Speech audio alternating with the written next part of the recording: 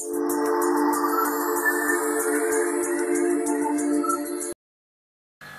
月25日上午10点30分，加州众议员伍国庆在他的新签办公室召开了记者招待会，并于当天公布了他2011年的最新立法计划。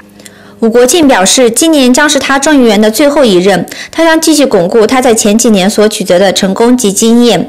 伍国庆强调，他的计划是积极推动他的立法议程，针对他所代表的选区以及加州所面临的困难的真正解决方案。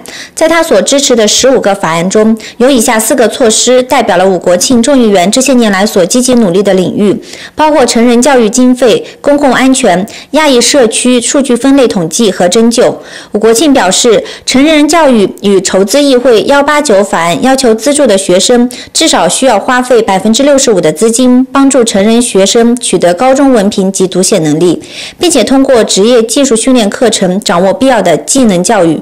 至于公共安全第161项法案，将帮助企业及执法部门维护及保障个人财产安全和禁止有前科之人士再次擅自闯入该人曾经犯罪之地。关于亚裔社区数据分类第1088项法案，将确保由州政府所收集的关于保健、社会服务、劳工、教育、公民权利的数据，在亚裔族裔社区当中也能够得到进一步的分类，并且将这些信息公开。针就行医第72项法案将让民众获得更多的卫生保健，包括针就医疗保险计划。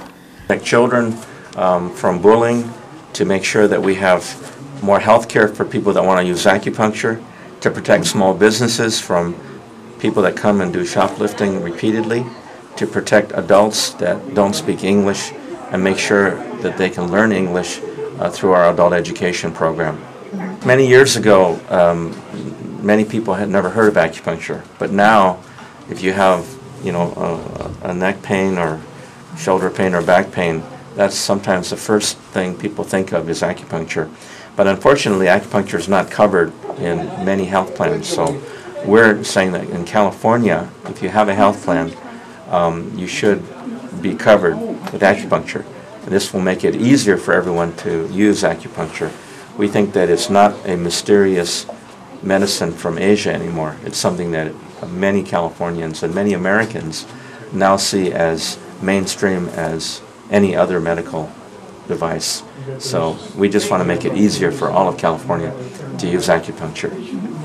Right now, California sometimes contracts out for up to $40 billion in jobs that can be performed by state workers, and with very, very little money for the budget, we're saying that if you contract out, if the state agency hires someone else to do the same job that you have, then you have to put it on the website so we can find out why we're wasting that money. So that's our government transparency bill. We've done it 3 times, and the governor's always vetoed it. So I'm hoping this year he will sign that bill. That was my transparency bill. We're also doing a bill on trespassing to protect small businesses. As many of you know, in the Asian and minority communities, we don't make much money. And so if someone comes and steals some candy here, steals a t-shirt there, and they come, every day someone steals something, by the end of the day we have no money to feed our families. So this bill says that if you've been convicted of the crime once, then you can't come back for several years, to make it easier for the small businesses. Particularly in my area, small business is so important. The restaurants, the stores, the flower shops, they all are very, very important to our local economy.